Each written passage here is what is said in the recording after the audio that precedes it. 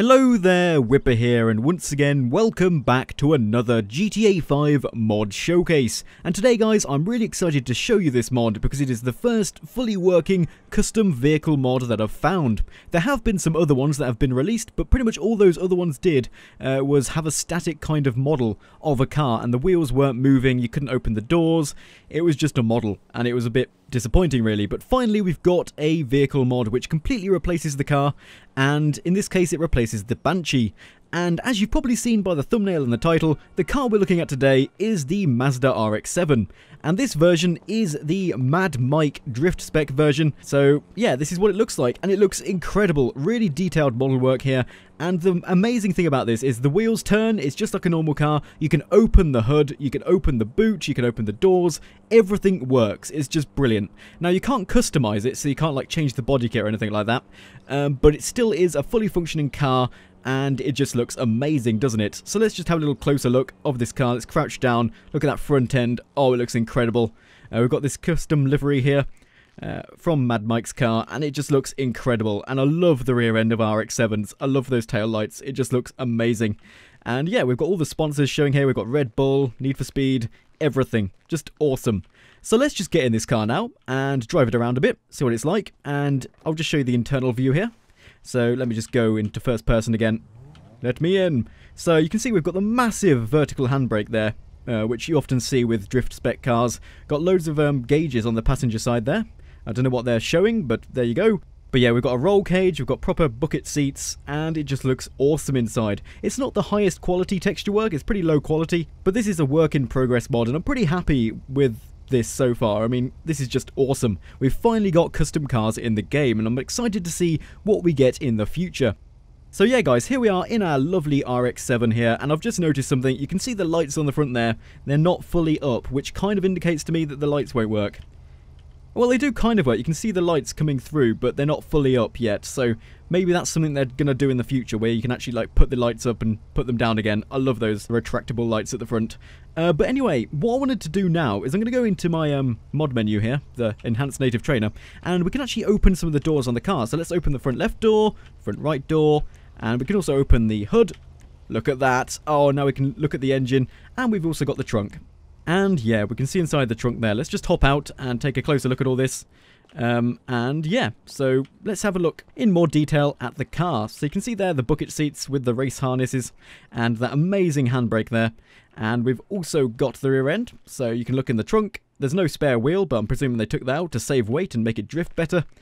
We've also got around the front here the engine, and as I said earlier, it's not the best texture quality, as you can see there, and the model work needs some improvement. But for a work-in-progress mod, this is pretty impressive. We've got a completely custom model here, and it just looks awesome. So yeah, that's pretty much it for what the car looks like. The only thing remaining now is for us to get in and actually start driving the thing. So let's start driving this thing, and the first thing, of course, we need to do is do a burnout, because why not?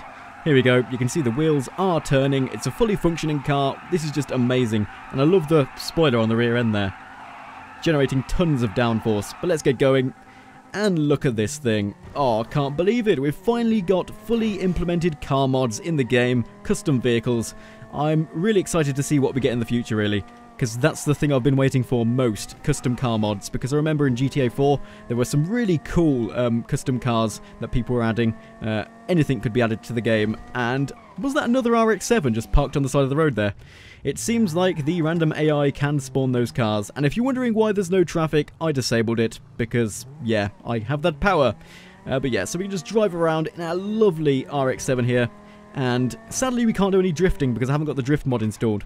And there is a reason for that, and that is when you install the real drift mod, the car gets lowered down tons, and with this car, because it's already super low to the ground, the body kit kind of gets embedded in the ground, and if I showed you that, you'd think there was something wrong with the model, and there's nothing wrong with it. So what I'm going to do is, after this, I'm probably going to install the mod and do some drifting in this thing, so you can see what it should be driven like. But let's go into the cinematic camera here, and take a look at it from afar. Hopefully, give me that view. No, we're not getting the view. Give me the lovely view, like the chase cam that we get. There we are. Oh, that looks incredible. Oh dear, I just crashed it into something. And that actually reminds me to talk about something else. And that is that there's no damage modeling with this car yet, which is a bit of a shame. But yeah, so there's no damage modeling yet. So you can crash it all you like and it won't change the appearance. And wow, look at that. That is awesome. So yeah guys, I've got the Real Drift mod installed now, and as you can see, as a result, our car has been lowered so much that it's now scraping on the ground, and the tyres are poking through the wheel arches, which is not the best, but still. Now we should be able to drift this car really nicely, and it should handle pretty much the same as a Banshee would, with the Real Drift mod installed. Now I've never actually attempted to drift the Banshee, so this is brand new for me. Let's see how well this thing does. Come on, come on. Okay, it's not too bad actually, it's quite good.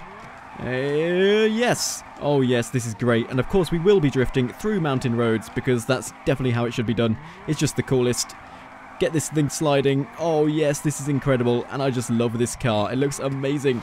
And no, wheel on the grass there. Not too bad. Not the end. And flick it round. Oh yeah, I just love this Real Drift mod. And paired with this RX-7 mod, oh, it's just incredible. Get it sliding. Round we go. Quickly swap it the other way. Oh yes, this is awesome. I'm loving it. Oh, this is incredible.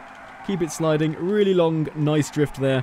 And we've got to end this video with some donuts, of course, with the cinematic mode. And here's a nice junction to do it at. So, cinematic mode, and let's do some donuts in this amazing car. Oh yes. Come on, keep it going.